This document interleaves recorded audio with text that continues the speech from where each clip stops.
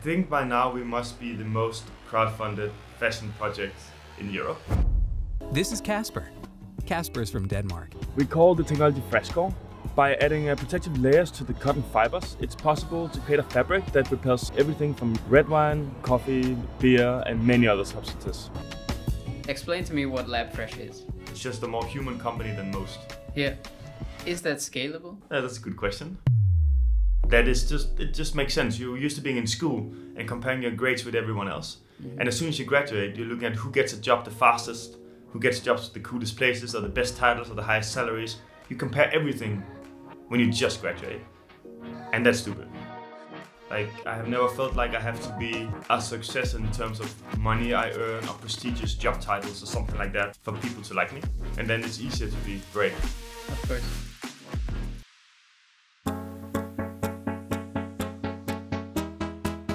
Kasper. Ryan. I like to start all my podcasts with the exact same question because I feel like often it establishes how the rest of the conversation is going to continue.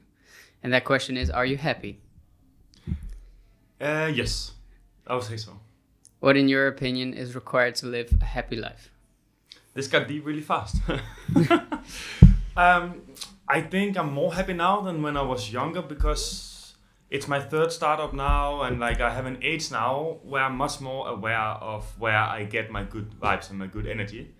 And I've been lucky and fortunate that I could design my company and my relationship and my life around the things that gives me that energy. Mm-hmm. For this podcast, I have a guiding research hypothesis that passion gives purpose.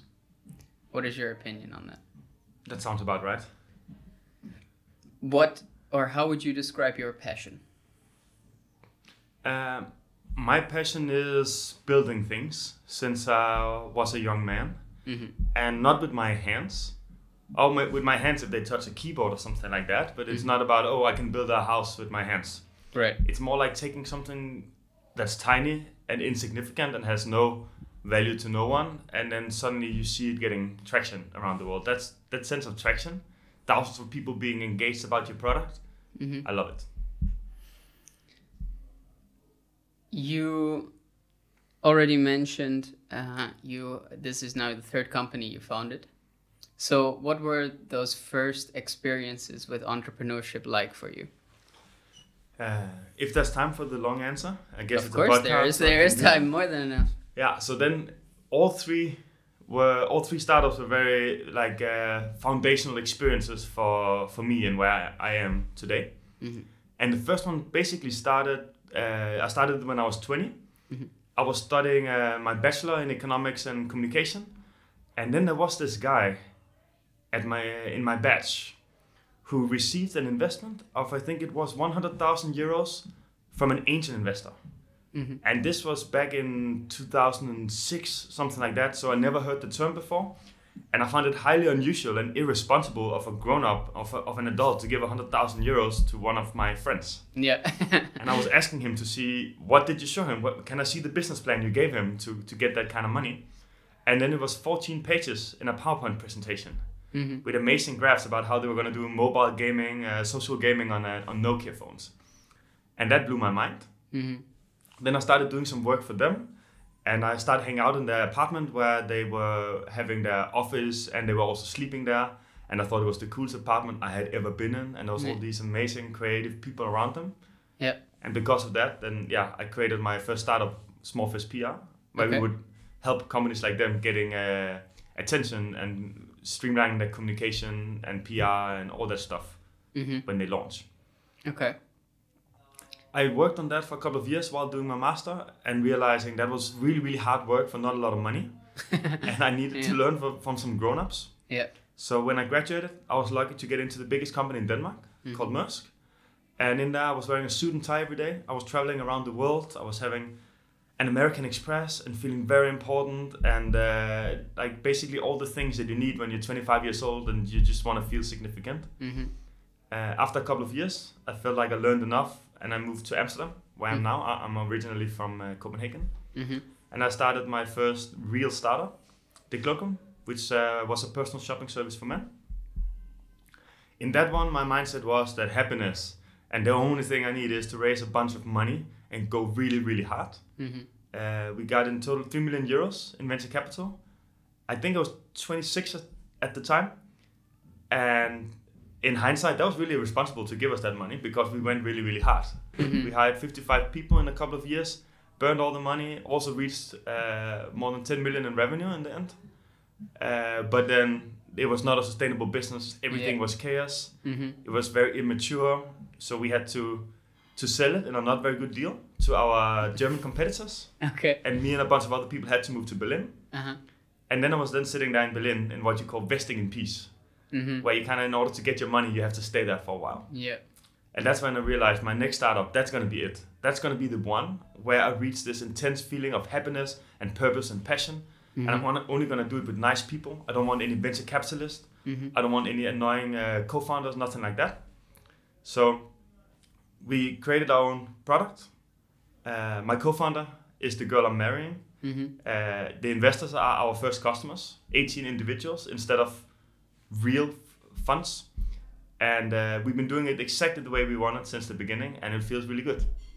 It means I don't have any real investments. I also didn't take over the world yet, but it's still it's working on it. Well, it's not even that important for me to take over the world. I Yeah. just think it's really, really nice that we can open a bunch of nice stores, give people good salaries, hire amazing people, and also still live our life and have our dream house and whatever else matters. Yeah. And the company you're talking about, that is Labfresh, obviously. That's the one you're sitting in right now, in on the ground floor where we have our flagship store. On top of it, we have our office space, and we're building this exact same concept in Copenhagen to open next month. Yeah. Yeah. It's obviously a beautiful location and a very, I would say, modern like approach with the co-working. And explain to me what Labfresh is. So, Labfresh was something I started thinking about many years before we launched it, because when I was in Maersk and wearing a suit and tie every day, the last year I was there, I had almost 200 travel days. And it was in Nigeria, Oman, Dubai, India, like all the warmest and most humid places you can imagine. And I used to be a student, but now I was traveling in a suit and a white shirt, 14 hours in a plane, and then go straight into meetings. And I thought it was incredibly stupid that you were forced to wear this clothes. Yeah. It was always wrinkled. It was horrible.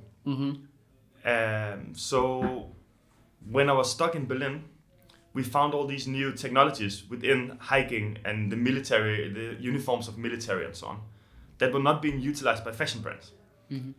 And I just started straight up friending these professors and scientists that had the patents via LinkedIn, met with them, got some exclusive rights, and then we started making these stain and odor repellent shirts. That's basically how we got started. We just wanted to make menswear with sportswear technology. Right. And why this mission? Well, one thing is that when I had that personal shopping service, we were selling all the normal brands, Tommy Hilfiger and Scotch and Soda and whatever. And it was all about selling as much clothing as possible. And I was sick and tired of that. I wanted to build a brand where we would sell as little clothing as possible. And I realized early on that what deteriorates the fibers in your clothing is when you wash it. So if you want to make products that last as long as possible, you got to make products that you wash very little. You probably recognize that from your own wardrobe. Yep. So now t-shirts like this, our customers wear an average 3.5 days between washes. But a normal t-shirt, our customers wear for 1.3 days between washes. Meaning that the lifetime you get out of these products is so much higher. Yeah. And yeah, that was the whole purpose behind it, that our customers will buy less products than the customers of Tommy Hilfiger. The way you said it, sell as little clothes as possible, that goes entirely against traditional businesses. Yeah, it's not a very good pitch in a PowerPoint deck. No. Why or what is it for you that makes you different from the traditional approach? I also care about selling things because top line growth is what enables everything nice about being an entrepreneur and having a business. But I believe that if you create a change in consumption patterns, that's the most sticky of behaviors. And then it's okay that people don't buy 10 shirts a year, but 5, because they will stay with you for many years. Yeah. And that's the reason why we are focused on men who are 30 plus, because they are the most loyal humans in the world. Okay. And especially businessmen who wears white and blue shirts every day. No, when I started at Maersk, half the people still had Blackberries. Yeah. Like they kept their Nokia phones longer than anyone else. Okay. So we just decided we're gonna treat everyone incredibly well with the service and make products that are great. And then the whole idea about, I had these socks I have on now, I have on the whole week. Right? Yeah. I only change socks on Sundays. Yeah. That's sticky behavior. Yeah. Suddenly other socks seem really old school. Yeah. That means I will probably keep buying my socks from that brand. On your LinkedIn profile, you said, just a quote, in 2013, I quit my corporate job at the world's largest shipping line. I went from wearing a suit and tie to sitting on cardboard boxes in an old apartment.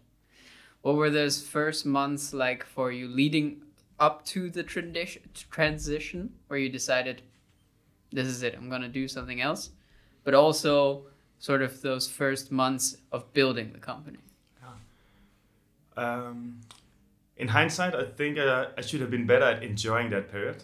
Or maybe I was a little bit tense. I was earning a very... Which period? Sorry. The period leading up to quitting. Okay, yeah. But that period was quite amazing because I got a lot of energy out of all these ideation phases in my spare time. Going to startup meetups and hang out with my friends and trying to come up with a great idea. That's actually a lot of fun. But I was a little bit in a hurry. And I was also working a lot at my full-time job. So then I forgot to enjoy it. Right. But that phase was basically, I had been on the road there for such a long time. I came back to Copenhagen, and then I was still eating in the office 3 meals a day. I was training in there, I was showering there. Basically living there. And I was living in my old student apartment also. Right. Okay, yeah. So but my salary was very high. So I could save up something like 4,000 euros a month. That way I was stacking up. Yeah.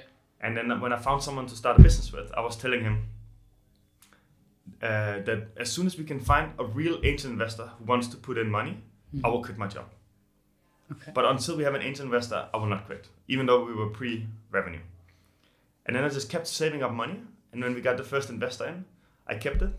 So that the phase when we went to the apartment and was sitting on the cardboard boxes, I had this feeling, I saved up some money. So worst case scenario, I just enjoy this for 6 months.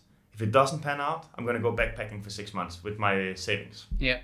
So it was important for me to not put everything I own into it, because I would be a really shitty co-founder. I would be really tense and not nice to people. Yeah. Now instead I was relaxed and enjoying the ride. Is that advice? It worked for me. Okay. Yeah, but everyone is different. Some people also need to have their back against the wall in order to really go all in, work hard and get shit done.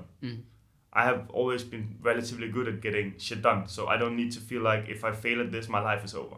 Got it. Yeah. The reason why I ask about those first few months in particular is because I think, for reflecting on myself and probably the listeners as well, it's that transition of saying, okay, we're gonna do this. That is almost the hardest. There are arguments for like the first few months, but that transition of dedicating, that is sort of the first step, you know? So that's why I was wondering where you get your, I guess, self-confidence or like self-belief from, like what, how did you manage to tell yourself, no, we're gonna do this? Yeah, like flicking that switch. Until you do that, a lot of people also have a very long period where they kind of don't share with anyone that they want to do it, but they have a few coffees here and there and they think a lot about it. But they're not being vocal and they're not putting dates on stuff. And sometimes I talk to people who's been in that phase for years. Yeah. So it's important for me to say, I need to get this out of my system. Yeah. And it's just going to happen. And I think it comes from my childhood and from my parents. Because this is so much easier to do when you feel like, worst case scenario, I'm going to move back in my dad's house and he makes some excellent food all the time, and I still have a big room there, and then it's all gonna be fine. Yeah. Like, I have never felt like I have to be a success in terms of money I earn or prestigious job titles or something like that for people to like me. Yeah. And then it's easier to be brave. Of course. Yeah. You're taking on a huge industry with the idea of Labfresh, right? The clothing industry is massive in general. Do you ever struggle with imposter syndrome? Imposter syndrome? I wouldn't say so, because we don't play the fundraising game. We finance it with our customers and profits. So we don't have to talk a big game all the time and go out and tell everyone that we're going to take over the world. Right. We can all the time play, we do the opposite. We very much use what you call vernacular branding and user-generated content. So we try to be super transparent and authentic. Sharing when we have problems and things are not working, and trying to make people feel like they're buying from Kasper and Lotte instead of from a big, successful scale-up or something like that. Yeah. And it's not a big company. We are 17 people, and you are buying from me and Lotte. We are involved in everything, and I like it like that. Yeah. Playing the little dog also works really well. Yeah. In Denmark and the Netherlands. If we were in the US, you have to blow yourself up more. You have to say this is the world's best shirt, stuff like that. In Denmark and the Netherlands, you can be more. You can hold back, just like the Danish beer brand Kasper. Their slogan is probably the best beer in the world. Yeah. Right? Yeah. And we also more have humility, a bit more humble. Yeah. Yeah, exactly. Would you quantify or like name yourself a sustainable brand?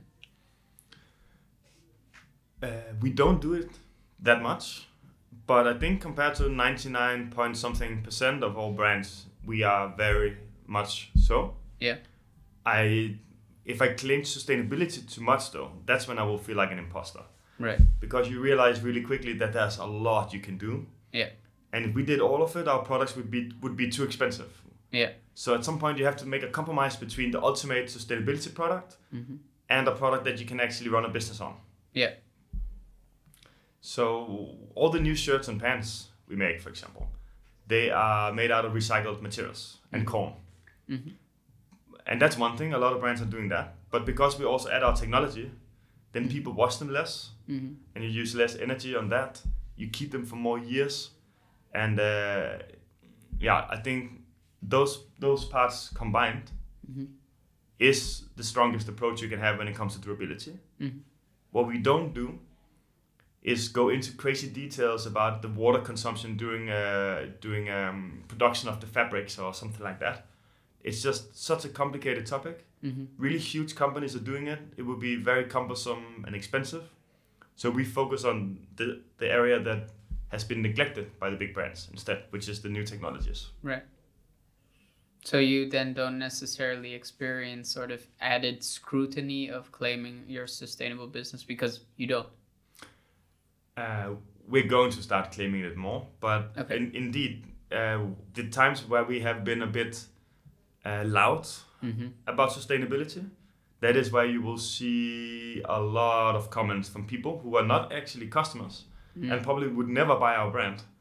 But then there's perfectly good reasons to hate recycled polyester or organic cotton or whatever. Like that there's very few materials that are bulletproof. Yeah. So there's just a lot of hate whenever you start claiming these things, and I don't really need to engage in that. No, understandable. Yeah, and that's not why our customers are buying our brand. We are really close with them. We do tons of surveys. Yeah, it's very clear in every single survey. The number 1 and 2 reasons are that they want to have less visible sweat stains, and they want to not worry about whether they are smelling like sweat. That's it. Sustainability is really far down on the list. Yeah, that's just something that we care about more than the customers care about it. Understandable. I'm fascinated by this, by your sort of approach to raising money. It's, in my opinion, I've seen at least very few brands that do that by talking to their customers, getting them to essentially invest, making them part of the process, as you just explained, and giving them certain benefits. It's very different approach. And the reason why I asked this question is because I spoke with Ron Simpson a couple of weeks ago, and he talked to me about how his approach to life is that when your back is up against the wall, some people choose A or B. He always looks for an option C if A and B don't fit what he needs. And it seems like that is the same, at least in this scenario, where you were like, I don't want to take on investors, venture capital. I'm going to go for a different route. Do you recognize that in the rest of your life, or where does this sort of thinking outside of the box come from? Yeah, so that's a very good question, good topic. I think so. It's always been there for me that I was a contrarian thinker. When I was 16 years old, I joined a very libertarian youth political organization. I was in all the debates, and I always had the opposite opinion. You can have 10 people here with one opinion. I will take the one contrarian one. And then my master degree is also in something called strategic market creation, which is finding the blue oceans, the small tweaks to a business model that no one else has done. Right. So that's where I have a passion. Yeah.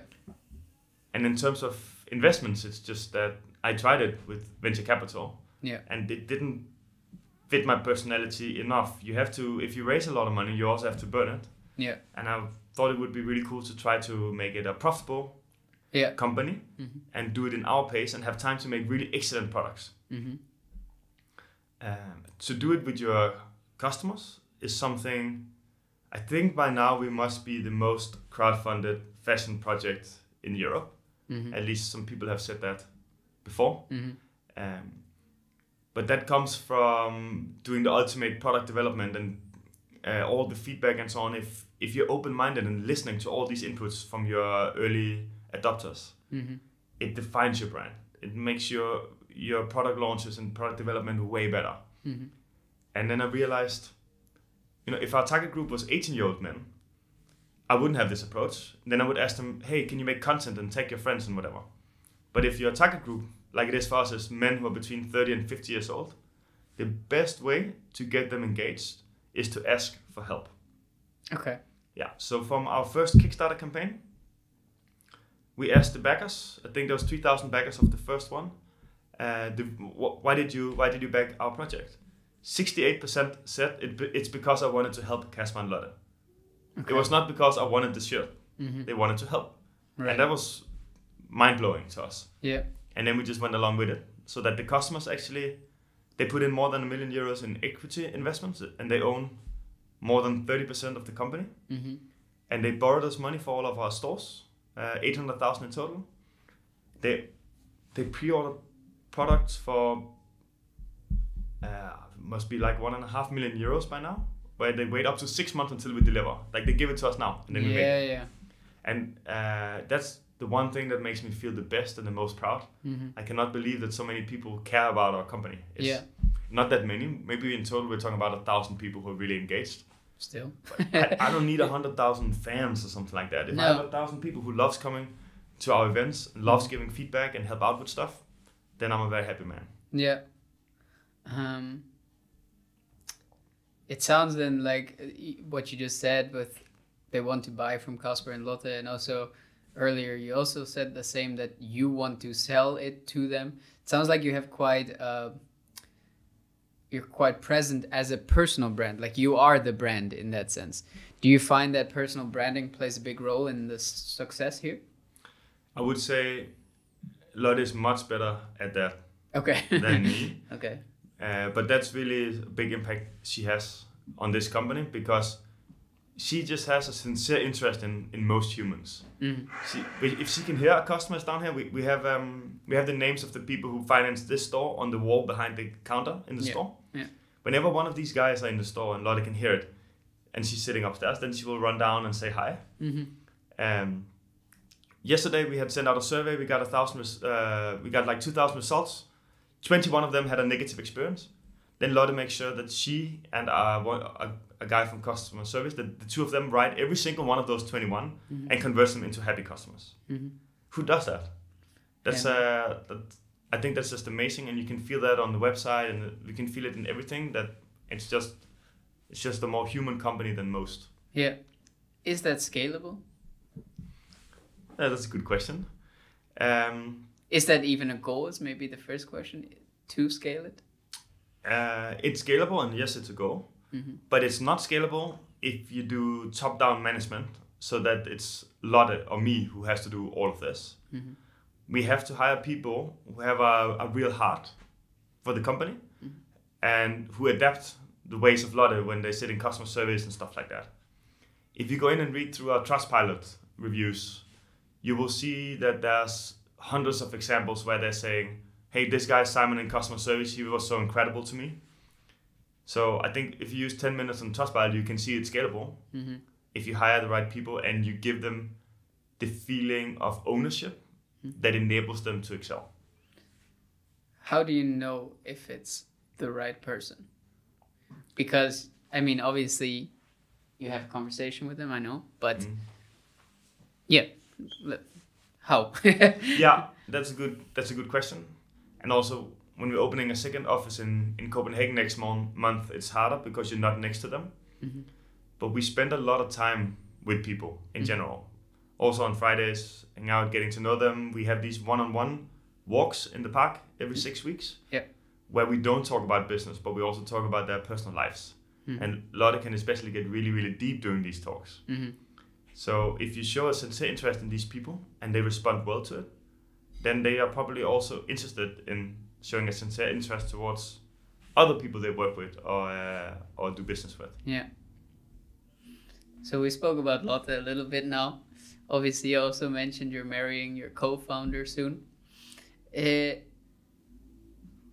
First of all, how important is it to have a co-founder, at least in your situation? I would not want to be an entrepreneur without having a co-founder. I think I really respect the people who can do it, but it's also a social thing. And I need people to bounce ideas off with, and I need other people who care as much as me. Yeah. If I go home to a girlfriend and I want to talk about all the things I did during the day, and they could not care less, or they're trying to be engaged, but really it's just my small little business, then it would not. Then I would not be a very exciting boyfriend to be with. Right. So it's not like it has to be my girlfriend in order to be a good co-founder. Not like that. No. And in a lot of these situations, it wouldn't work. Yeah. But we actually met each other at work. Right. We have always worked together from the first day we saw each other. And we bring the dog to work. We walk in the park on the way here. And so far, I love it. It's not always fun, but it's much more fun than doing it with someone else. Fair. Because I was going to say, a lot of people, I think, would struggle. I mean, co-founder, not necessarily, but do you, like, I don't want to get too much into your relationship either, but are you able to turn it off? Is it like, because I could imagine that's one of the hardest things, right? I tried it for a while with my girlfriend, and, well, that particular thing didn't really work out well because it's hard to switch off. How do you guys make that work? That is the key to doing this, for sure.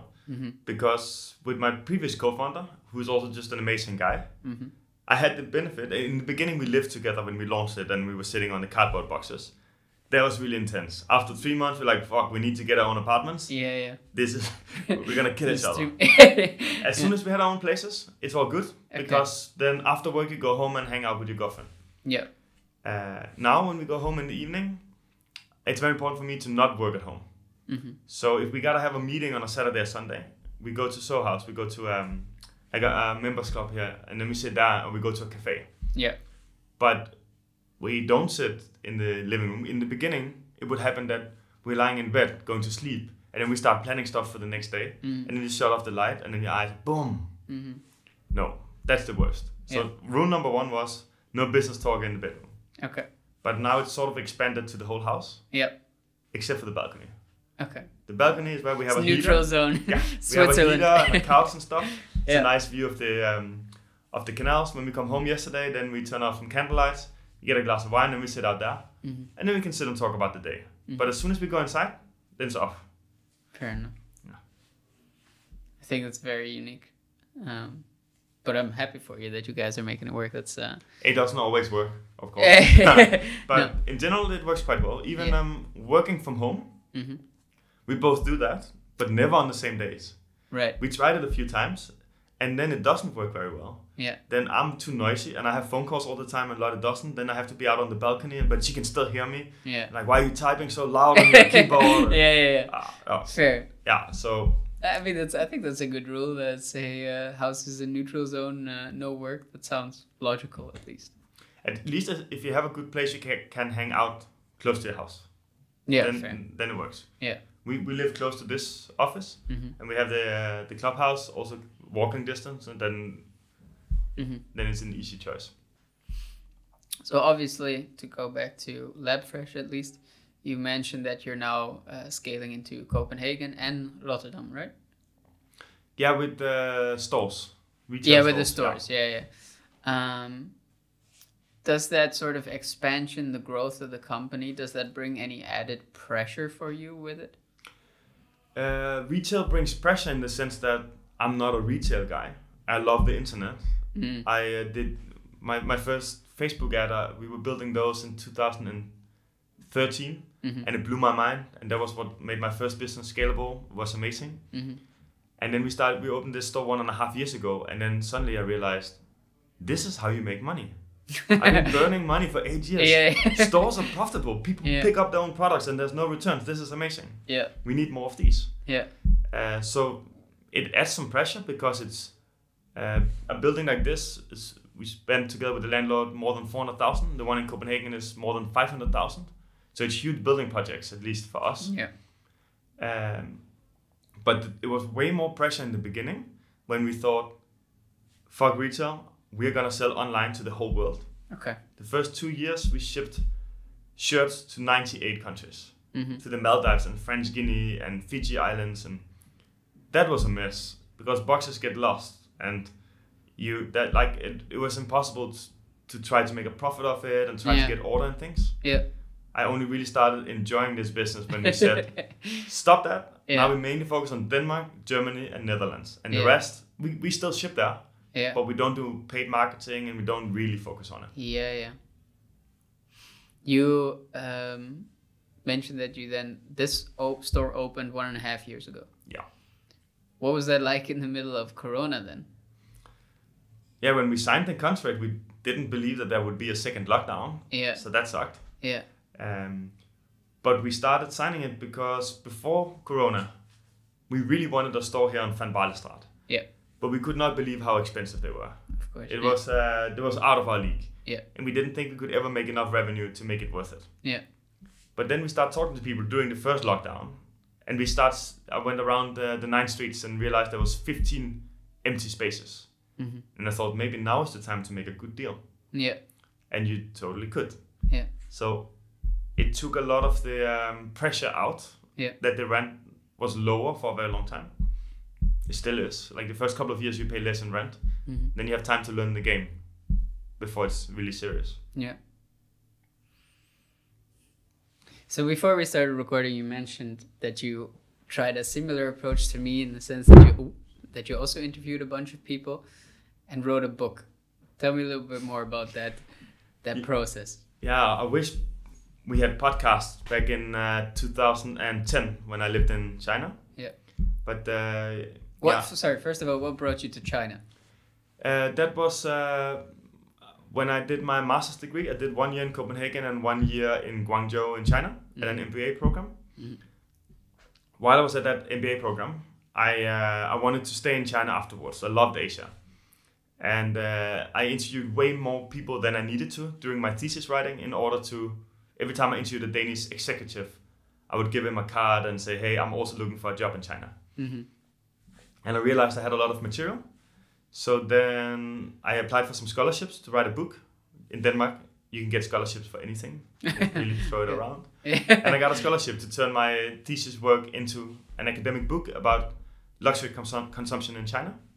And that was amazing. So I could stay longer. Awesome. Yeah. I think it sold 300 copies. So like I'm basically a best-selling author. Yeah, exactly. So obviously my podcast is called The Quarter Life Crisis. Would you say you had a quarter life crisis? I don't really think so. Okay. No, not yet. I think I've been very fortunate in my life. I didn't have... Everything was going relatively how I wanted it to. That's good. It doesn't mean that I have taken over the world and made the biggest business in the world. No. I have the best relationship in the world or anything. Yeah. But I didn't have a situation where I looked at my life and think, this sucks, I gotta change something. So one of the reasons why I started this is because I struggled with the question of trying to figure out what I wanted to do. And one of the main reasons for that is because there are just so many options. Even with a master in case for me, I still feel like it's an endless list of opportunities. Do you have any advice when it comes to figuring out what path to follow?